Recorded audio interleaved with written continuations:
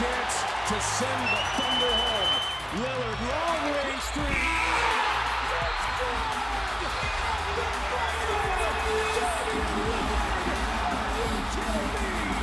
That's a bad shot.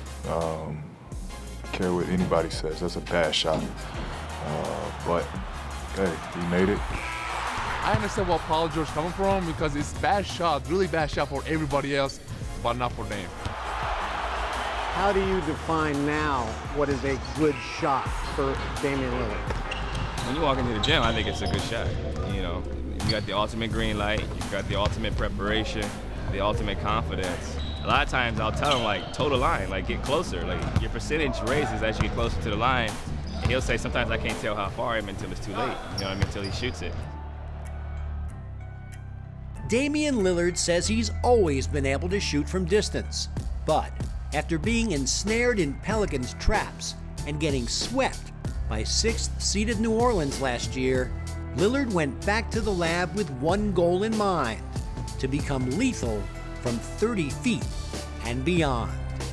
It was just about trying to make it more difficult to defend me. I know that I got the quickness and the ability to get around people, but if I could pull them out further by, not just being able to shoot the ball from there, but being a good shooter from there, I could pull the defense out further and make it harder for teams to guard me that way. Had Paul George been a witness to the countless hours Lillard spends here at the Blazers practice facility working at extending his range, George may have had a different opinion.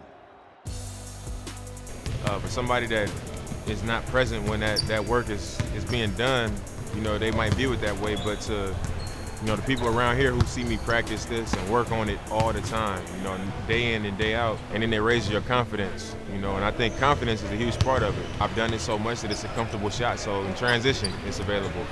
Off pick and rolls, it's available. In ISO situations, it's available. In the quarter, it's available.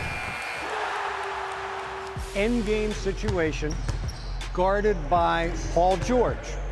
37 feet from the hoop with the buzzer about to sound. Who do you take in that situation? Damian Lillard or Steph Curry? I know that Steph Curry is the greatest shooter of all time. I don't have too much pride to admit that, but in that situation, I'm going to take myself 100% of the time.